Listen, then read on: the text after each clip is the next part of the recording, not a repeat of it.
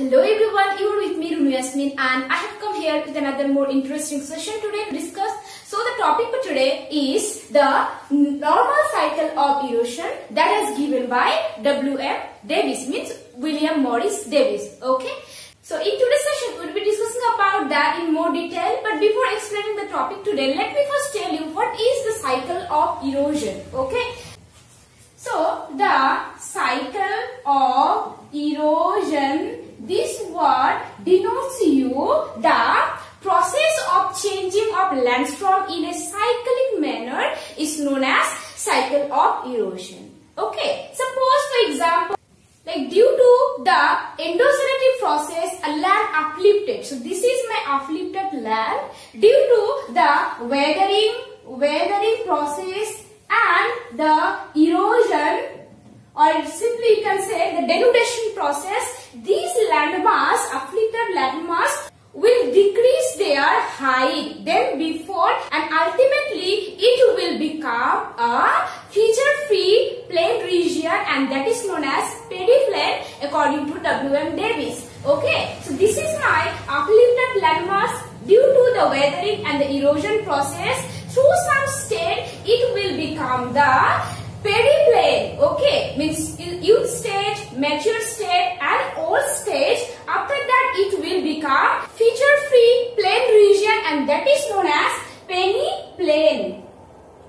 And this feature free plain region, okay, this is the last stage of the cycle of erosion. After that again the landmass will uplift due to the endosolitic force. Then again this uplifted landmass will come under the weathering and the erosion process of the denudation process, again through some sequential stage, means youth stage, mature stage, old stage, then it will become the peneplain. So this is a cyclic manner, and this cycle is known as the cycle of erosion. Well, now understand the first word, that is the normal cycle of erosion. Why the Davis model of cycle of erosion is known as normal cycle of erosion. So let's have a look the reason behind that. Normal cycle of erosion. Because Davis in his assumption part, he told that the area where the erosion process will take place, there will be the presence of many rivers. It can be consequent rivers, subsequent rivers and many tributaries. Means the available of the rainwater will be there. Okay. Means the river is the medium for the erosion process according to W.M. Davis. And we know river, the presence of river we can find everywhere, and 70 to 80% of total land, the change of the process we can see by the fluvial action or the river action. So the river we can find easily. This is the normal situation, isn't it? The action of the river we can find everywhere except the desert area. That is why the action of river is known as the normal action, and the erosion is known as normal cycle of erosion. Hope it's clear to all of you now. Well, now before explaining the topic today, let me first tell you the assumption. So now have a look at the assumption part that is given by William Morris Davis. Means he, before postulating this theory, he has given some assumption like what type of the area will be there. Okay, so let's have a look at that. So first one is the homogeneous structure. So what does it mean by homogeneous structure? It means that the depth, the style, the inclination of rock beds and the porosity, the water holding capacity, the texture, the structure of that rock beds all are same. That is known as the homogeneous structure. Okay. Next is the rapid uplift landmass. Means the landmass that will uplifted, the upliftment process is very rapid, means very quickly. Next is no erosion during the upliftment. So during the upliftment process of the landmass, there will not be the erosion process. Erosion process will take place when the upliftment process will stop. Okay, so the commencement of the erosion after the upliftment ends. Next is the area should be humid tropic. Why the area should be humid tropic? Humid area means where the above level of the water bodies is there. So the above level of the water bodies means they will be producing many consequent, subsequent or any kind of the water bodies, and water is the main media for the erosion, isn't it? So according to W.M. Davies, the area where the erosion process will take place should be present many rivers, okay, and that is why the W.M. Davies of cycle of erosion is known as the normal cycle of erosion. Next is long crustal stability, okay. So that is some assumption that is given by the famous geologist W.M. Davies, okay. Now understand the theory. First understand who is W.M. Davies. So W.M. Davies is American geologist.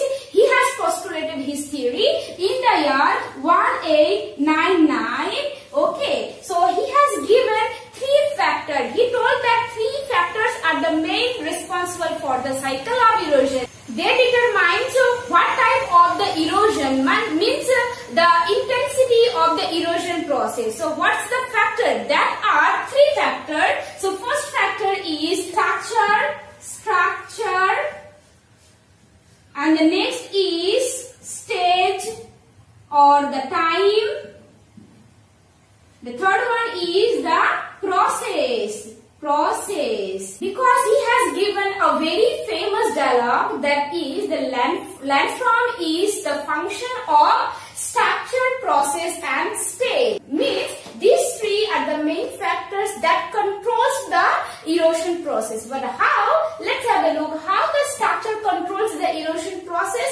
So understand what is the structure first. Structures means the structure of the lithological structure, okay. Lithological structure means the deep direction, the inclination of rock beds, its folded mountain or the fracture will be found there, okay. And the texture and the structure, okay, all are known as the structure of that lithosphere. And this structure controls the intensity of the erosion process. The next is the stage. Stage here he told the 3 stages, that is the old stage and the mature stage and the youth stage. So the stage means the area, is it under the mature state or youth stage or the old stage? These states indicates or controls the erosion process. The next is the process. Process means it can be endogenetic process or exogenetic process. Volcanic eruption, earthquake, all are related to it. So this process also play a vital role to determine the intensity of the erosion process. So these are the 3 factors that you have to remember, okay? So the famous geologist W.M. Davies has divided the stage into 3 groups, that are the old stage, young stage and the mature stage, okay. So we will be discussing about these 3 stages and the characteristics feature of these 3 stages and the landform that are being producing in these 3 stages. So now have a look at the first stage, that is the youth stage. So there are so many characteristics we can see here, and that is so much interesting. So before explaining the characteristics, let me first tell you the definition of youth stage. The definition is that after upliftment of the landmass, so after upliftment of the landmass due to the fluvial action, okay, fluvial action means the river action or the water action, these uplifted landmass will start decreasing in their size, okay, and ultimately in that stage it will totally change their looks than before. This is the first stage of cycle of erosion, that is known as the youth stage. Now understand some characteristic feature of that stage, okay. So first is the maximum altitude. Obviously as it is uplifted landmass, and that is why the erosion of the vertical erosion is also very high. So you can say that the maximum altitude is very maximum in that stage, okay. And the next is occurs consequent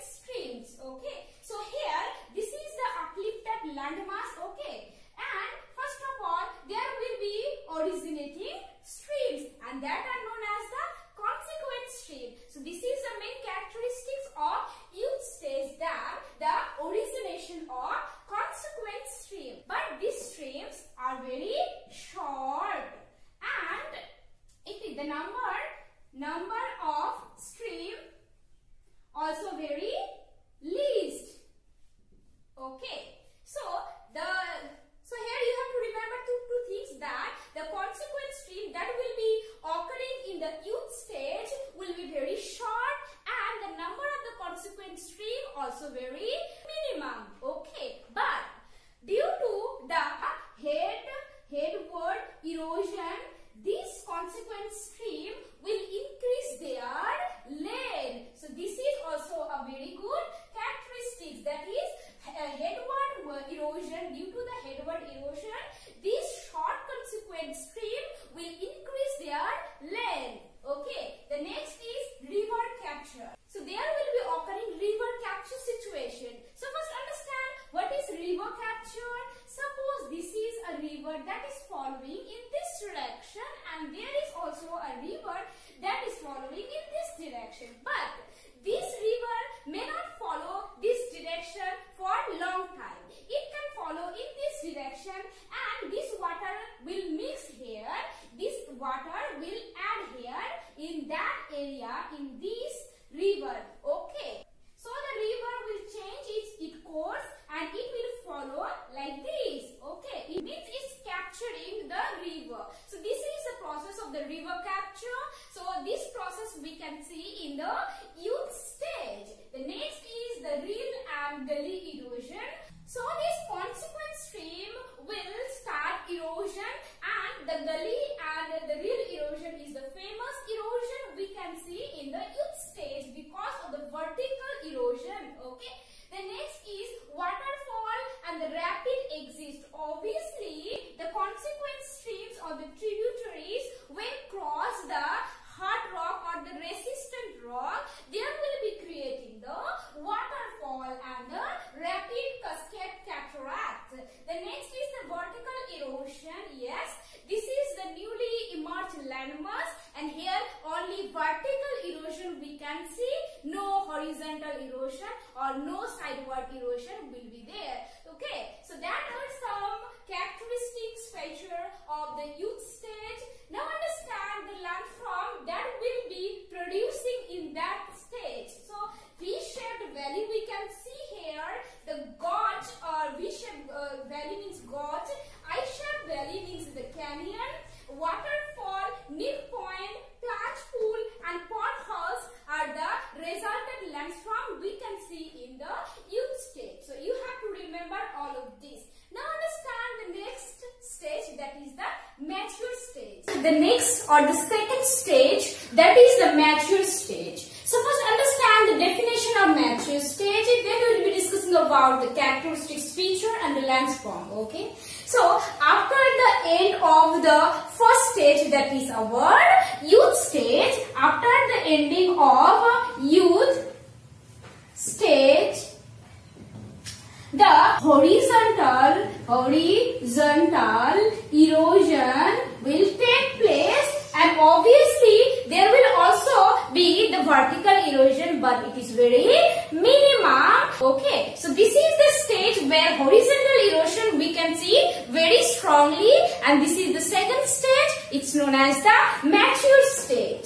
So let's have a look at the characteristics feature of that stage. First one is the subsequent river. Here we can see the subsequent river. First understand the subsequent. What is subsequent? This is the regional slope, the uplifted landmass where the consequent river was following before in the youth stage. Okay, but in the mature stage, there will be originating some river that will mix the consequent river almost at 90-degree angle. This river is known as the subsequent river. Okay, so this subsequent river we can see in the mature stage, and then the consequent stream. Obviously, the consequent stream also we can see here, and the number of the consequent and the subsequent streams are very maximum in that stage. Okay, means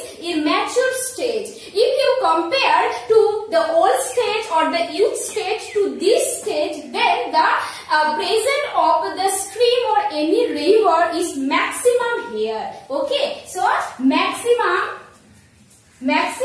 presence of streams we can can see here. Next is horizontal erosion mode. Obviously, erosion are two types. One is vertical, one is horizontal. Here we can see the horizontal erosion. And the vertical erosion is very minimum. And the next characteristics is altitude decreases. Obviously, as here we can see the horizontal erosion, that's why altitude obviously will decrease. The next is valley extended. Okay, V-shaped valley are extended or very broad, we can see here. Next is adjustment of streams with lithology and structure. Okay, this consequent, subsequent or tributaries, they start adjusting with their lithological structure. Next is the elimination of lakes and waterfalls. Okay, so that are the characteristics of the mature stage.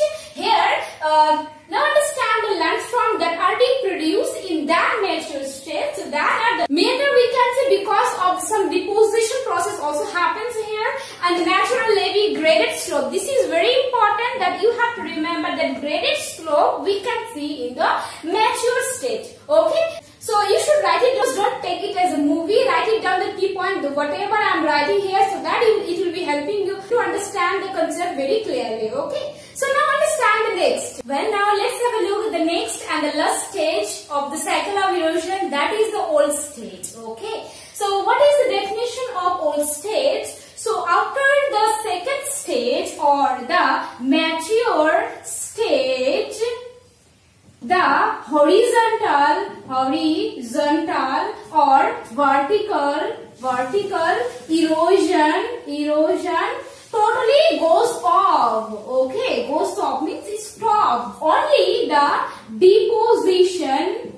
depositional process takes place. This stage is known as the old stage. Okay, now have a look some characteristics feature in that group, that is the main river. Obviously, in that stage, the old stage, number of the main river is very few. We can see here, very few. But the number of the tributaries are very maximum here. So you have to remember that main river is very few. Tributaries we can find maximum here. Next is the valley. Obviously, in the old stage area, we can see the extended V-shaped valley and it's very large. Next is the featureless plain region.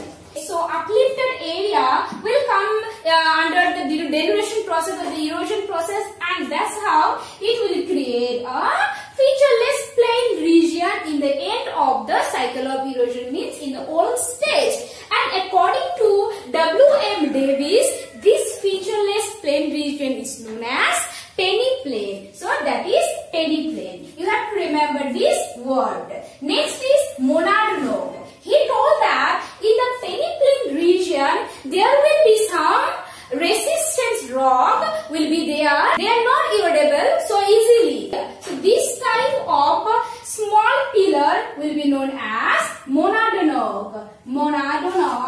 And this is named after by Mount Monadnock. So you have to remember these two landforms we can find in the old stage. Now understand the resulting landform in the old stage. So that are the hole-shaped lake, meander and depositional landform. Every depositional landform we can see here, especially the monadnock and the peneplain. The most important resulting landform that we can see in the old stage. Okay.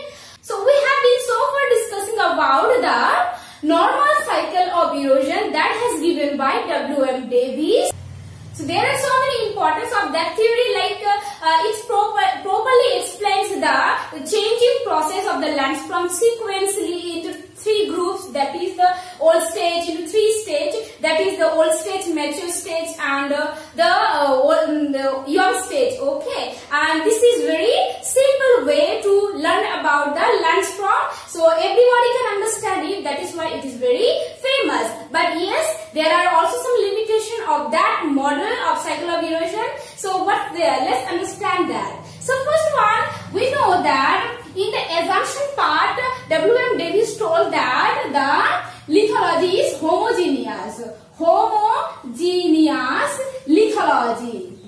Lithology means the lithology or the structure of the rock beds are similar everywhere. But it is not possible. It is very unrealistic because everywhere we cannot see the same type of the lithological structure, isn't it? The next he told that the rapid upliftment of the landmass. Okay, but landmass can uplift due to the plate motion, but never rapidly. Okay, so this is also a limitation in that theory. The next is he told that during the upliftment, the erosion process will not take place. It is also unrealistic, and again he wanted to explain that the erosion process and the upliftment of landmass totally different. He wanted to show these two aspects separately, but that is also unrealistic. So that is some criticism of that theory.